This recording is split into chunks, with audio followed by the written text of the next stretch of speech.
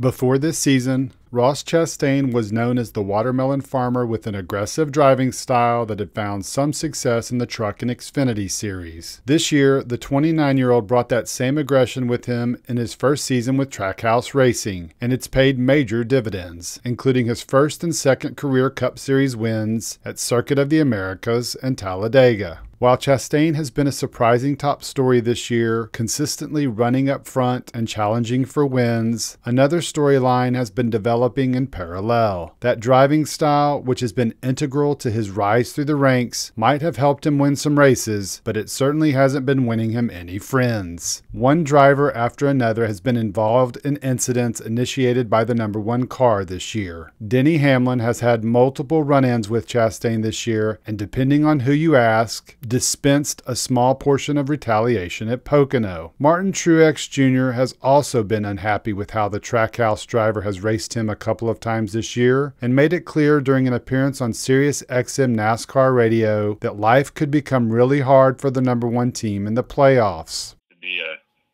occurring pretty regularly. So I think, with him down the road, he's going to face those repercussions, and he's going to have to, learn the hard way, I guess. And I think, what happened between us on Sunday wasn't, necessarily, anything he did wrong. My car was loose. I got loose, checked up, and he hit me. And then, the spin and the crash was on. So I talked to Ross after the race, and I told him, yes, it wasn't 100% your fault, but it could have been avoided. So I don't know. I mean, it's, it is what it is. I mean, some guys have to learn different ways, and we'll just see how it all plays out. But, he's obviously fast, and he's up front, he's running good, and he's just not making he's making a bunch of enemies, and people tend to remember that stuff when the playoffs come around and things get heated. So we'll see how it all plays out.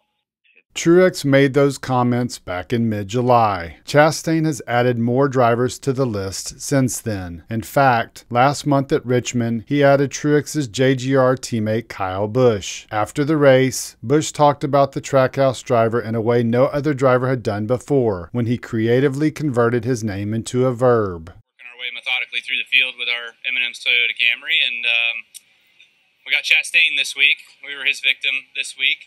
Last week before Daytona and the final regular season race, Busch was asked if Chastain needed to have some give and take with other drivers to win the championship. Absolutely. Yes, you do. You need give and take to win a championship. Yes.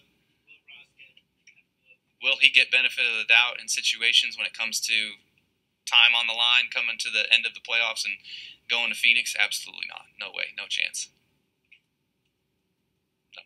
I don't think people are paying him back yet just because they're waiting for the right time.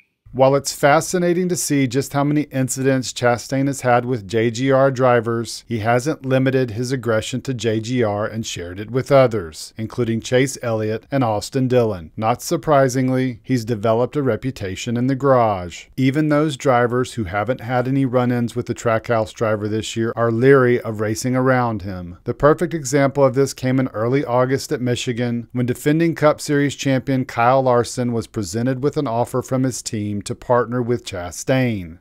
Christopher Bell, Kyle Larson, could he work with Ross Chastain? Listen. If you and Ross can work together here, try to pull away.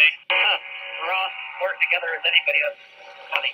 I mean, I get it, but it may help us both get away from those guys, and then we can battle it out later. Larson declined his crew chief's advice and never worked with the driver. This past week, and just days before the start of the postseason, Larson was asked by Fox's Bob Pockris what he thinks might happen with Chastain in the playoffs. The Hendrick Motorsports driver didn't mince words. So, yes, I mean, Ross has like a 2-page list of guys, it seems like. So I know, I mean, it's the Cup Series. I feel like you've seen it in the past. Like people will make life pretty tough on you. So in my opinion, I think they're if they didn't have people mad at them, I think they'd be the championship favorite. But it'll be interesting to see and follow along with it. But yeah, I mean, I can't imagine with everybody that seems to be upset with him that